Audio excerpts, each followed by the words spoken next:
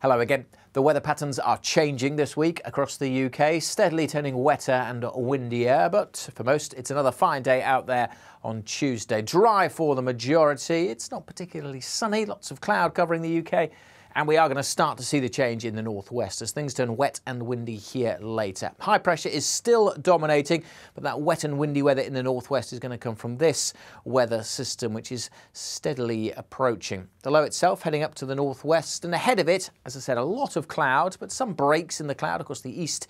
Also some cloud thick enough for a bit of drizzly rain over the west coast of Wales, the fells of northwest England. And here comes that weather front bringing rain to western parts of Northern Ireland and northwest Scotland by the end of the afternoon.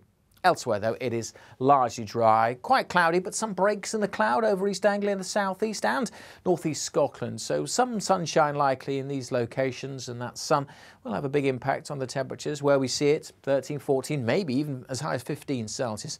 Where it stays cloudy, we're more looking at 11 or 12 degrees, but still generally a bit above average for the time of year. But it does turn wet and windy in the northwest. Very windy, in fact, overnight across the far north of Scotland. And this line of rain will be quite heavy for a time across western Scotland this evening before it kind of ambles southwards and just turns things a bit damp over northwest England, Wales, and eventually southwest England through the early hours.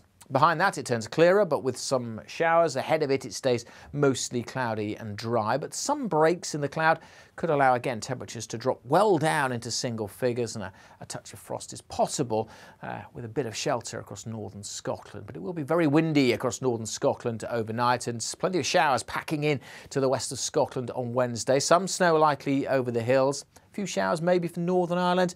Quite a grey day for the Midlands, southeast England and East Anglia, but I fancy the Midlands will brighten up. Wales, Northern England, much of southwest England having sunny spells for most of Wednesday, so a fine day here by and large. Just a few showers across East Anglia and the southeast, but quite a cloudy day here. Late on it might just brighten up. That's where we'll see the top temperatures though, probably 13, 14 degrees, but elsewhere in the sunshine with light winds, Northern England, the Midlands, parts of Wales, a pretty pleasant day.